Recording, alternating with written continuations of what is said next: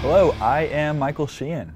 And I'm Jonny Sundt, joining you from FloBikes Studios in Austin, Texas, and we're here with another episode of An Ianless Ian and Friends. An Ianless Ian and Friends.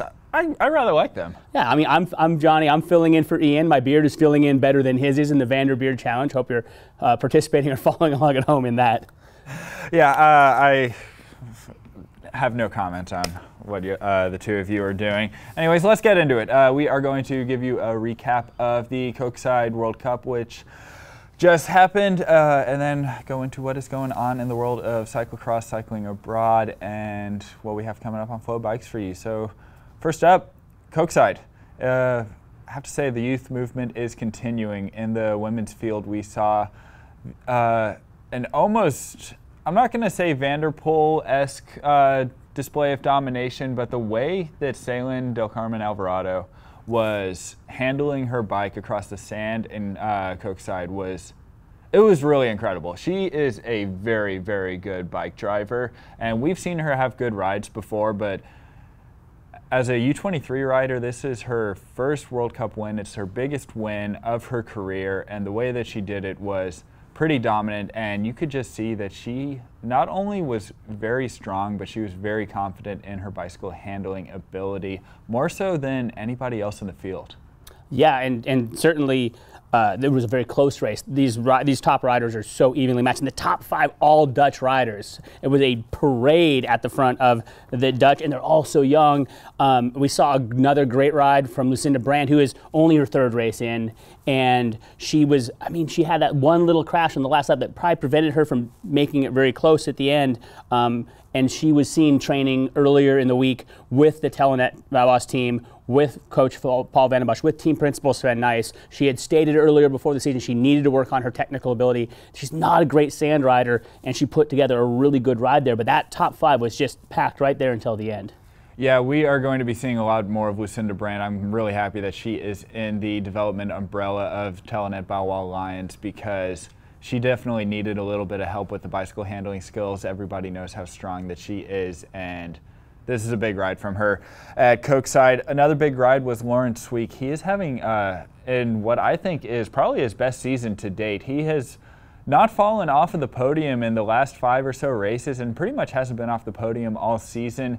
He got off to a flying start at Koksijde, had a clean lead by about 5 seconds ahead of the rest of the field. Of course, Vanderpool did eventually charge up to him, but Laurens Sweeck held on to that really fast early pace, had a pretty grippy battle with Toon Aerts, and held on for second. And just watching him try to keep pace with Vanderpool, you know, a lot of riders, they blow up after they try to sit on Vanderpool's wheel for a lap, and Laurens Sweeck took it to Vanderpool.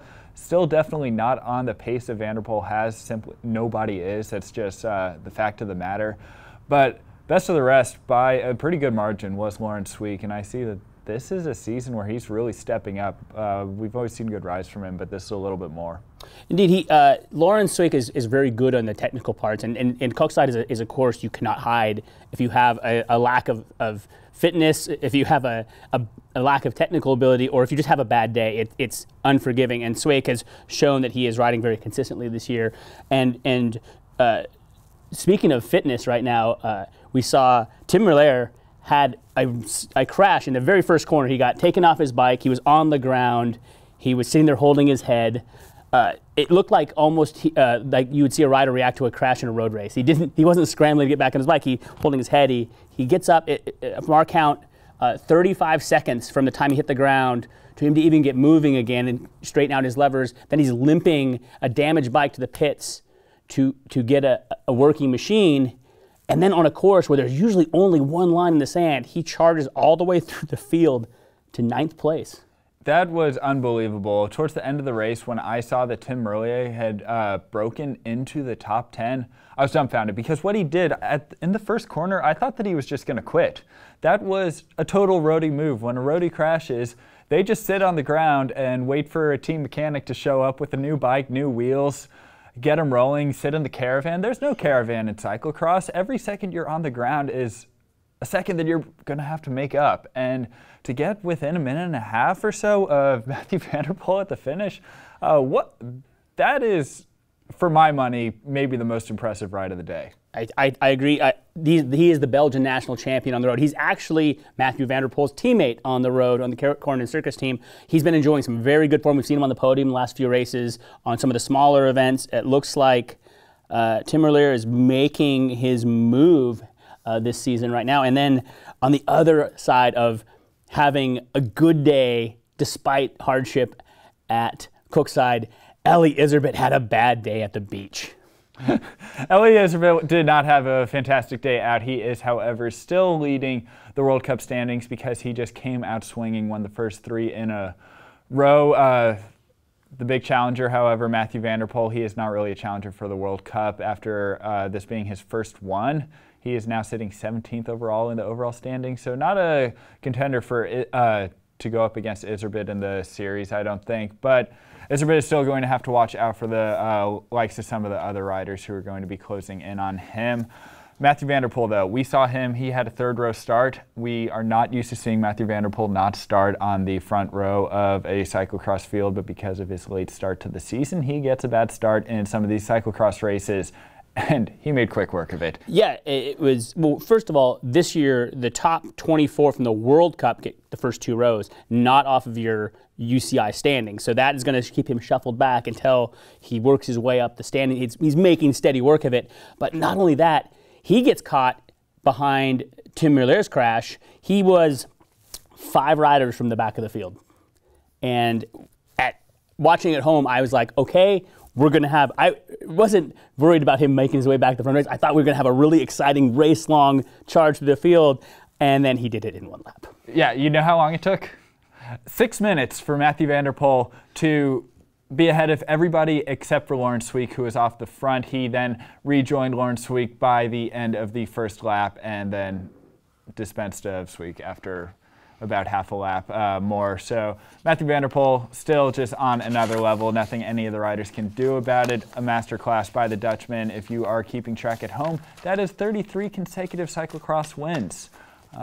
When's it going to stop? No one knows. And not to take away, for those who are huge fans of his technical ability, just the level he's riding is so fun to watch. He didn't put a foot wrong. He was just, that course is so hard and so heavy. The TV doesn't do it justice with just how good he is right now. Yeah, and he said before the race that he had good legs, and he always has good legs. If he says that he has good legs, so feel bad for everybody else. Let's get into the news. Today, Wout van Aert announced that he settled his legal battle with his former Van de Willems team. His former manager, Nick Nuyens, was suing him for a measly 1.1 million euros for terminating his contract early. However, Belgian court ruled in Van Aert's favor. Wout does not have to pay a penny. In fact, Nuyens has to cover all of Wout's legal fees. So that's a big victory for Wout van Aert as he is still trying to recover from this nasty leg injury he sustained at the Tour de France time trial in Pau.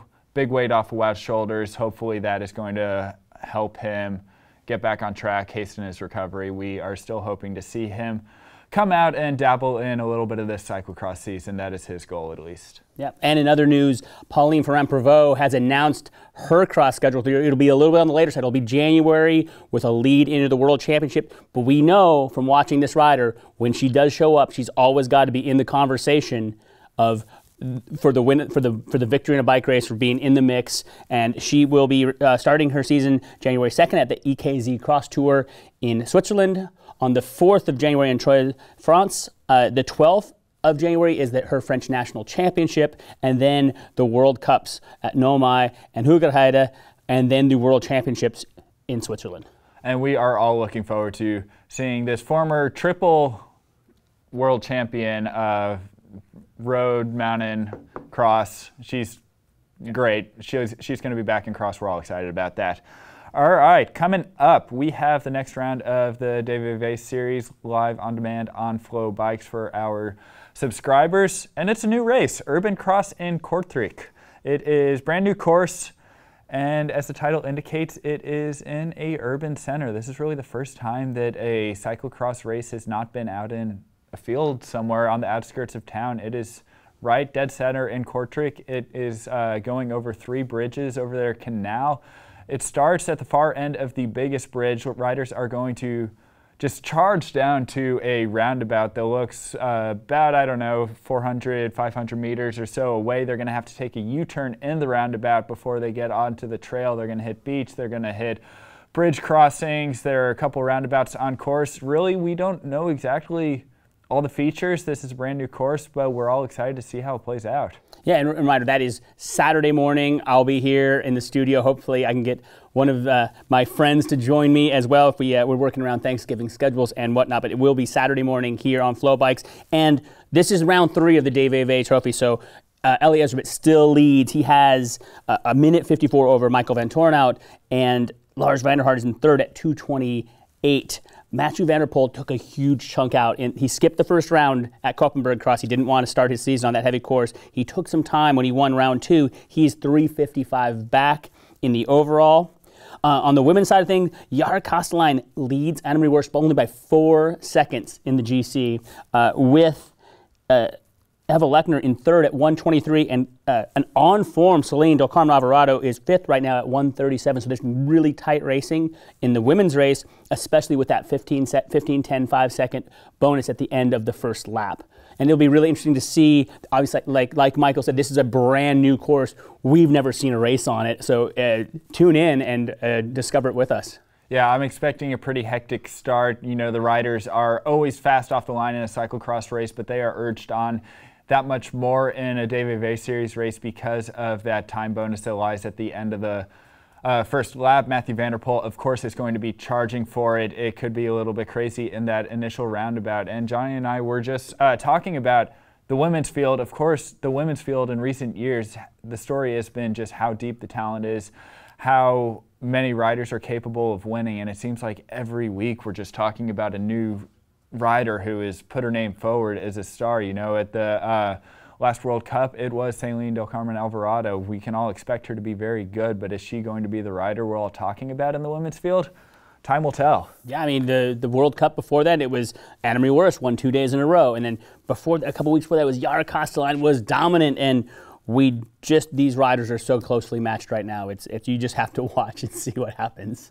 Yeah, and on FloBikes on Sunday, we have more racing for you. For our viewers in Canada, you can tune into the UCI Track Cycling World Cup. It is in Hong Kong. At least it is scheduled to be in Hong Kong. Hong Kong's a bit of a tumultuous place at the moment with pro-democracy protesters clashing against Chinese government officials. So we have been told that the situation is being monitored. They are planning on going on with the race as is. If it all goes according to plan, you can watch a kind of highlight reel of the entire weekend's action all day on Sunday on FloBikes. So please tune in and check that out. That's about it from us. Thank you very much for joining, and we'll see you at the action this weekend. All right, welcome to me here, filling in for everybody. Me and no friends. Yeah. Welcome to Jonny Has No Friends, coming to you live from the FloBike studio here in Austin, Texas.